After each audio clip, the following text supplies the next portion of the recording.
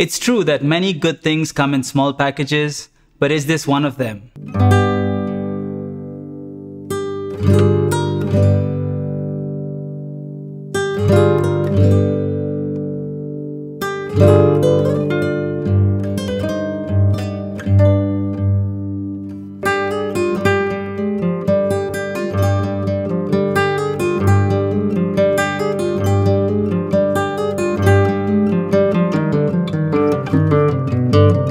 Before we get started, full transparency, this unit was sent to us by the lovely folks at Brewing Tools. A huge shout out to them for making it possible for us to create these videos. No money exchanged hands, they have no say in what we've put in this video, and they don't get to watch it before any of you do. Having used this machine almost every day for about a month now, here's our unbiased look at the Sanremo Cube. Sanremo, an Italian brand known for designing and manufacturing excellent commercial espresso machines like the Opera and the F18, have made their debut into the home espresso market with this cute little thing. So let's start by taking a quick high-level look at the specs to get a feel for what we're dealing with. But don't worry, we'll be digging deep and looking at each aspect of this machine in detail a little later on, so don't go anywhere. The Cube is a heat exchanger type espresso machine, and having a basic understanding of how these work will allow you to get the most out of it. It's got an E61 group head and comes in two models, the V, which has a vibration pump, and the R, fitted with a more powerful rotary pump, along with a few bells and whistles. While we will be reviewing the V today, we'll reference the R wherever necessary. From a functionality standpoint, the two are very similar with a few small differences. They both sport a 1.9 litre boiler with a max tank capacity of 1.8 litres, with the Cube R having the additional option of being plumbed in directly. Honestly, the capacity is not great, and the workflow required for heat exchangers makes it even more of an issue. Both models have two pressure gauges, one for steam and the other for the pump. They both have PID controllers to set the boiler temperature.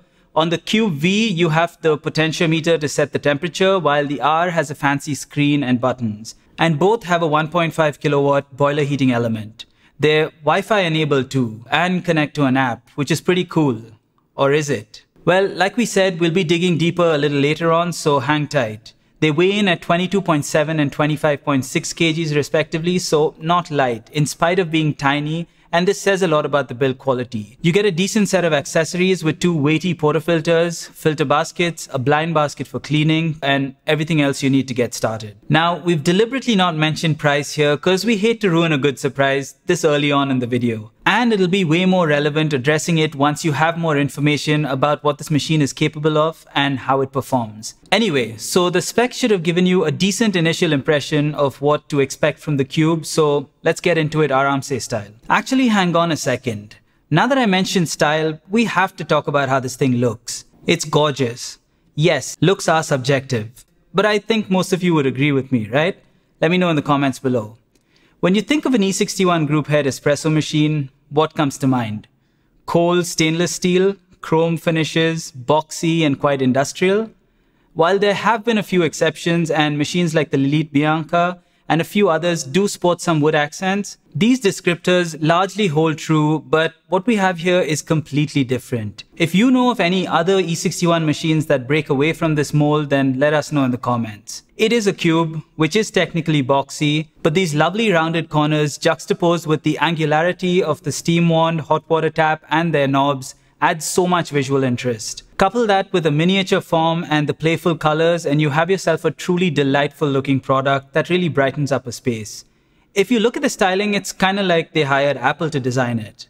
The customization options offered in-house give it even more clout from an aesthetic standpoint, but have Sanremo focus too much on looks? Well, that's exactly what we're about to find out. So what do you say we get back to taking that deeper look at this little looker of a machine and see what it's capable of? Cool, so let's start with the build quality. Sanremo is known for their excellent commercial espresso machines, which are built like tanks. So we're happy to report that they haven't skimped when it comes to the Cube. In fact, this piece right here has traveled across India and has taken quite a battering, but it still works perfectly. Like we mentioned earlier, this isn't a light machine and the weight makes it very stable on the countertop. The knobs and lever feel solid and really nice to use. If we had to nitpick, the top cup holder surface is super prone to scratches. The drip tray doesn't really lock in per se, so you're never really quite sure if it's on right. And lastly, you need to make sure these two outlet pipes are aligned correctly or you'll end up with a mess. But overall, really no major complaints with the build quality on this machine. So hopefully you can tell that a video like this takes a ton of time and effort to put together. So a like and a sub to the channel would be amazing. And if you'd like to show us some extra love, you can support us on Patreon. Okay, moving on to the inner workings, the Cube is a heat exchanger machine. If you've ever Googled or researched espresso machines, then you've likely heard this term. Largely, there are three kinds of espresso machines: single boiler, dual boiler, and heat exchanger. And if you'd like us to do a detailed breakdown of these with pros and cons and how to pick an espresso machine that's right for you, then let us know in the comments below. So a heat exchanger has one boiler with a large metal tube that runs through it. The water in the boiler is superheated and used to create steam for milk texturing. This water is obviously way too hot to brew with and is where the tube comes into play. Once the pump is engaged to pull a shot, cool water from the tank flows through this large metal tube, gets flash heated, then enters the group head at the desired brew temperature. It's really quite interesting how it works. So while you don't have the ability to set different temperatures for steaming and brewing, the PID allows you to set the boiler temperature quite accurately and gives you a rough estimate of the brew temperatures you can expect at various settings. Now that you've had a crash course in how heat exchangers work, we can talk about why it gets a lot of hate. When a machine like this is idling, the water that's sitting in the large tube gets overheated, which means a part of your next shot is pulled with this super hot water, making your espresso bitter and quite awful. So the simplest way to avoid this is to flush the group head before pulling a shot to cool the water down to brew temperature. While older non-PID heat exchanger machines required long flushes of 20 to 30 seconds, followed by a 15-second wait for it to recover and come back to the right temperature, newer ones like the Cube seem to handle this much better and only require a couple of seconds of flushing before you brew. So don't be trashing on heat exchanger machines before you've taken a second to understand how they work and how to get good results from them. The Cube uses an E61 group head, which is very popular and very old. It's been around since 1961 and could really use a proper upgrade, but that's a debate for another day. As far as E61 goes, this performs just fine. Next, let's talk about the pump.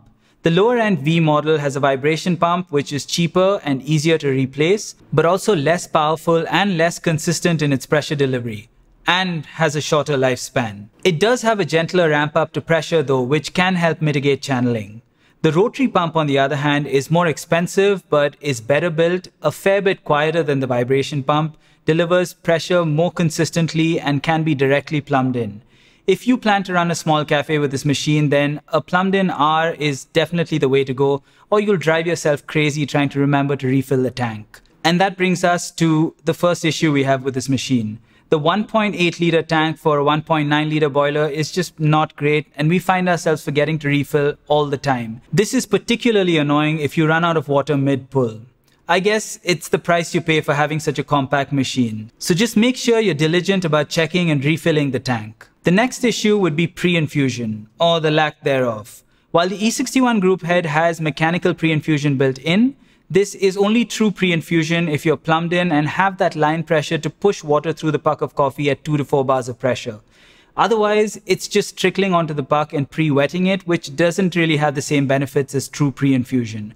So this is restricted to the plumbed-in R model only, which is unfortunate as there are cheaper machines that have pre-infusion and other features like slow pressure amps. In fact, machines at this price point even have flow profiling, but we'll get to price a little later on. Coming to steam capabilities, the Cube is fine in most cases. So obviously the higher your boiler temperature, the better your steam pressure. So if you're at say 124 degrees centigrade and up, you have more than enough pressure to create beautifully textured milk.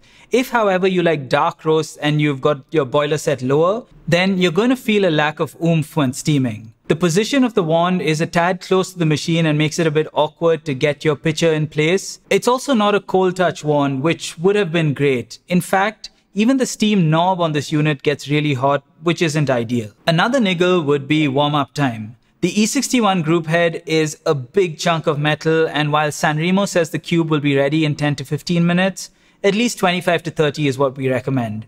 That's pretty slow, but luckily you can schedule it to come on at a specific time using the app. This is really nifty, so why don't we quickly talk about the Wi-Fi connectivity and then brew some coffee. So the app isn't winning any UI design awards anytime soon, but it is functional. The initial setup to get your device connected to your home Wi-Fi is a tad convoluted, but it's a one-time thing, so it's not such a big deal. Sanremo Australia has a detailed video on how to get this set up, which we've linked to in the description below. Once you're set up, you can control your cube from anywhere, which is pretty neat. Anyway, let's take a look at the app and work our way down from the top. The 4 icons on the top from left to right show you if the machine is on standby, if it's powered on, if you have scheduling turned on, and the last one is a warning indicator if there are any issues that need to be addressed. Below this, you have some useful information like the boiler temperature, which you can actually set directly from here if you have the R model, but with the V, it just displays what the potentiometer is set to. It even shows you the estimated brew temperature that the current boiler setting will give you. Next to that, you have the water level indicator, which will call for your attention very often, courtesy the capacious water tank. You also have a filter health indicator. Moving down, there's an extraction timer and a daily count of cups you've brewed.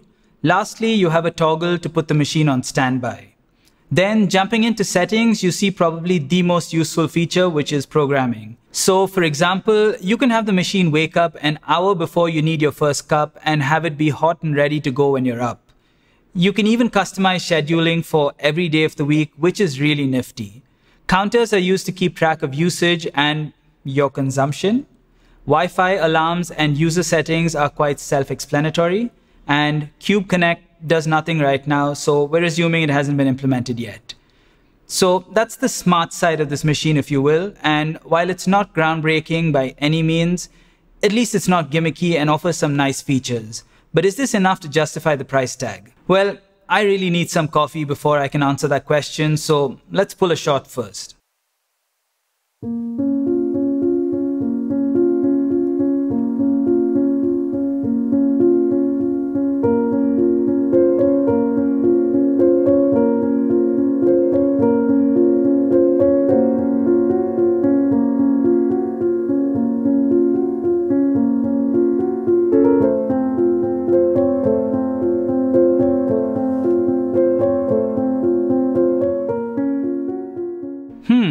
This is a tasty shot, and that's no surprise. This is a well-made E61 heat exchanger machine, so if you know what you're doing, you're going to be able to get good coffee out.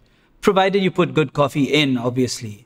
But now that I have some coffee in me, I think I'm ready to address the elephant in the room, the price. As we've seen, this is a well-built, beautiful-looking espresso machine that's compact and capable of brewing good espresso. While it has its flaws like the small tank capacity, by far its biggest flaw is the price. With the price ranging from 2 lakh Indian rupees going all the way up to 2.45 lakhs and similarly around $2,800 to $3,400 in the US, we think it's really overpriced for the feature set that it offers. You're much better off getting something like the Profitec Pro 500, which has near identical specs and a bigger tank for a lot less money. Yes, it doesn't look as nice and you don't have the built-in Wi-Fi, but neither of these justify the price difference. And if you're willing to spend this much money, you're going to get way more bang for your buck with something like the Lilith Bianca, which is a dual boiler machine that can do flow profiling. So while the Cube would be a great addition to your coffee station, it becomes very, very hard to recommend at this price. So I'll say this, if you're someone who's unfazed by the price, don't really care about extra features like pre-infusion and flow profiling, and you love how it looks as much as we do, then go for it. It's made by a very reputable brand and will serve you well for many years. But Sanremo, if you're watching this, then please fix the price or add another boiler. The choice is yours. And on that note, it's time to wrap this one up. But now we'd love to hear from you. Do you own the Cube? Is there anything we missed? And does your experience align with ours? Let us know in the comments below. And as always, thank you so much for watching, and brew ARAMSE.